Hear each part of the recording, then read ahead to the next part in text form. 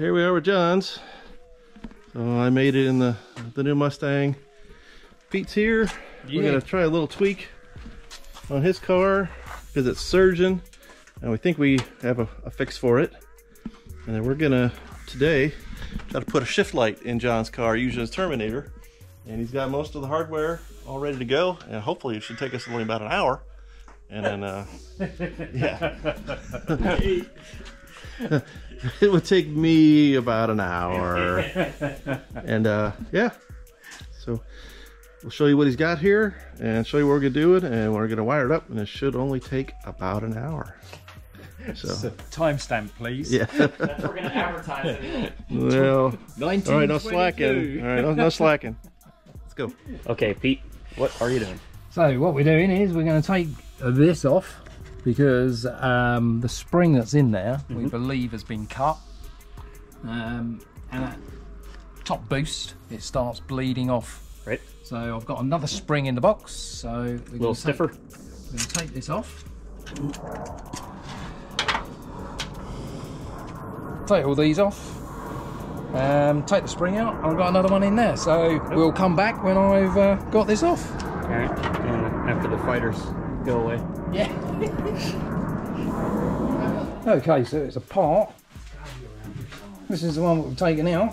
So nothing cut off of it, but it's not as strong on the one on the left. So we're going to put the one on the left in there now, and then go and give it a try, I suppose. So I'll put it back together. Be back with you shortly.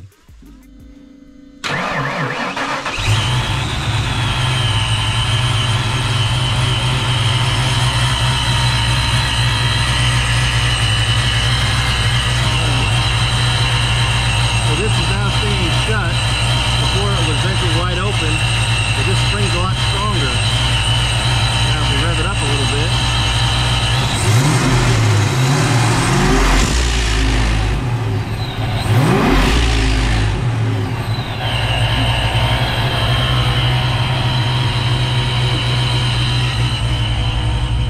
Can you really hear it now? Yeah. It's gonna sound totally different. So, alrighty. That's it. Yeah. Well, Sneaky's done. 1946. Yeah, I'm you done, almost John. took up half my time here. I don't even run a wire yet on John's. Alright, let's keep cracking. Alright, we're losing light here already in England. But the wire's through the firewall. And we're going to tap it into this harness. Bring it down. And over where the ignition is, and then we're going to go right up to where John has this solid state MSD relay. And we already have the 4 outputs from the Terminator going into it, but we're only using 1, 2, 3, 2 to control each of his fans, and then 1 controls the electric water pump.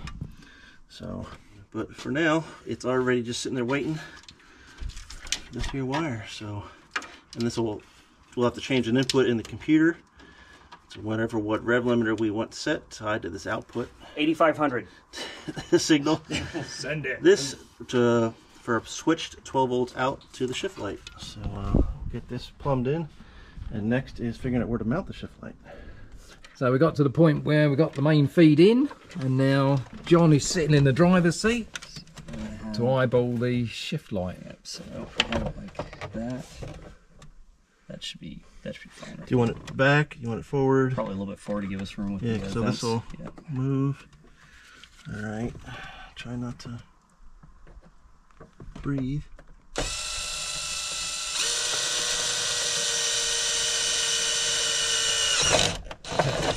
Well, technical this, look, eh? Couple of rednecks right. having a go at this. I haven't even drank any beers yet. That's a first. Let's pull that out. You're gonna have to line that up and tell me where it was. It was about. Should probably get another drill bit and just hold it there. Alrighty. Okay. Lower. We need more light in the future. Alright. Is that angled properly? Right there. Alright, I can take it here. We're good. I don't want to get my finger in the way. Saw what you did last time. See? Worked good when I hold it. Good for you. It's also your hand that you were drilling into, so you're going to be doing it better. All right, screws are in here, and get this thing bolted up. There it is, mounted to the side of the binnacle, kind of aimed right at John's height. Yep.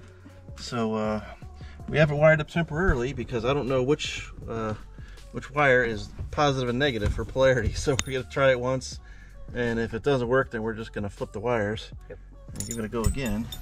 But we're here inside the software, and we're in the input-output map. I selected outputs here. 3 outputs already is fan 1, fan 2, and the water pump. So I have to call this one shift light. And then this is going to, well, I got to enable it. It's going to be activated by ground. Go back to the pin map. Outputs. We've used 1, 2, and 3. Right. So 4 is the one that's left. That one used to go to your idler, your idler control valve. Since we got the Fiesta style valve, we can use that input. See, there's shift light now.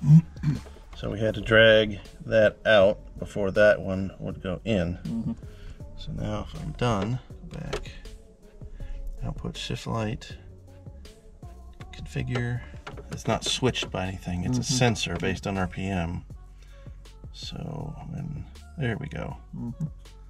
So when RPM is above 2000.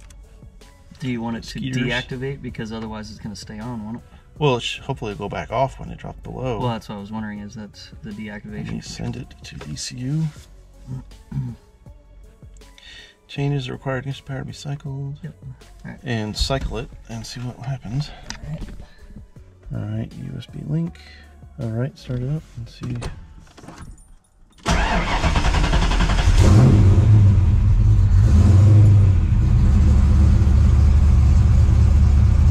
Ready? Go ahead. Should go on at 2000. Yep. Should be bright, so. Well, we may have to switch the wires. Exactly. That's why I just wanted to make sure that. Yeah. So that's not it. All right, hold that. Let me switch them. Okay.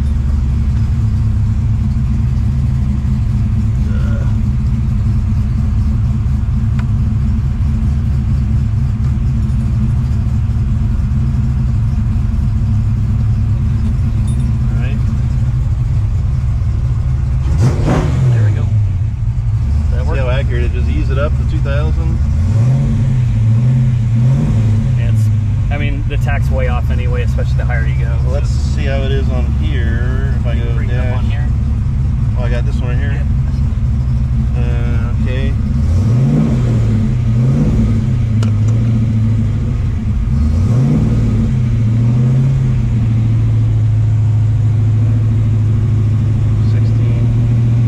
Weird because it's 1700 and the needle isn't exactly, it's over 2000.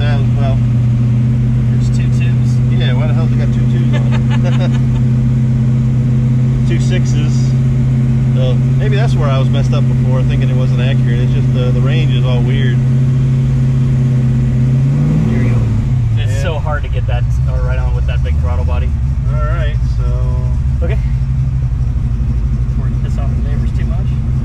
All right. Well, shut it down and turn it back on, so you can change that. So back to here, and I'll go to outputs, shift light configure, and we're gonna go 7000. Oof.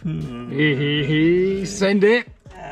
You don't fucking need 7,000. What do you want into that? Like 66. All right. By the time I shift it, because the limiter's at $7,000, so I'll hit the limiter when I'm doing that. Well, that's what you want. That's yeah, 66 is fine for now. When we're on the dyno, when was it falling off on the curve? It didn't fall off drastically. So it peaked at I want to say it was like 64, but it was still kind of flat on the top of it. It didn't just drop off. So I can go look at the numbers again and just see where the Well, the ideal thing is to get real nerdy and figure out where your torque peak is. And then where the RPM drops. And that wherever it'll drop, you want to hit your torque peak and ride that wave through. And but at least this will be consistent with the light, because the tach is just, the needle just swings so much out of control. It's garbage. And well, we'll see how it goes on the next track.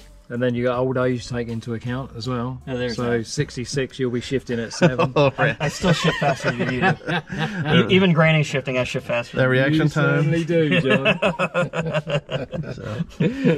All right, it's all apart. We just got to button it back up. But as far as the functionality, that's where we're at. As advertised. And it's dark. I bust my time by a half hour. Yep. So, Well, most of that was looking for wiring. Yeah. Anyway, just a quick Wednesday. Back with the guys, which has been a while for all three of us. And in the dark already. Yeah, the days are getting short. Only a few weeks ago, we were still in the sunshine. I know. So, these days are getting short fast. So we'll get some more videos together when we get some content. But thanks for sticking with us to the end. Appreciate it. And this is a dark. See you guys again soon.